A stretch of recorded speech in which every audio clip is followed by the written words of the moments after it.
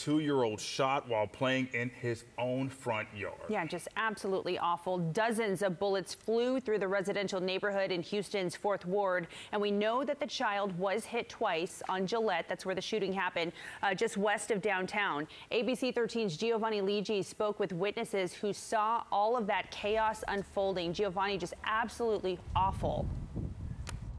Absolutely terrifying for everyone involved as well. Witnesses tell me that they saw cars speeding down the road behind me, and then they heard dozens of gunshots. 2 of those gunshots we know hit a 2-year-old boy, once in the upper torso and another time in the arm. So police are trying to piece together what exactly happened here, but they say that 2-year-old was taken to the hospital, and they say thankfully he is doing okay. Police say they're searching for at least 2 suspects because they found shell casings from 2 different guns, one from a handgun and another from a rifle, but once again aren't sure what led up to the shooting.